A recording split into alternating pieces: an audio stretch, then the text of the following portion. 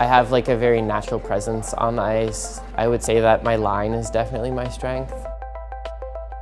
You know, you get out on the ice and you kind of forget about all of the people in the stands and the judges on the ice, and it's just you out there doing your thing, which is truly magical.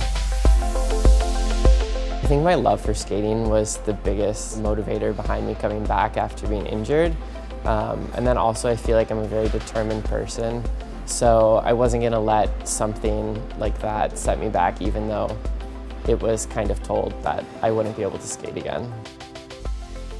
I'm going to try and compete for one more season, and then after that I'm going to try finish my education, finish my skating career, and then see kind of if I can find a balance between banking and whether it's volunteering as a judge, coaching younger skaters, choreographing. So I definitely want to stay involved with skating, maybe just in a completely different capacity.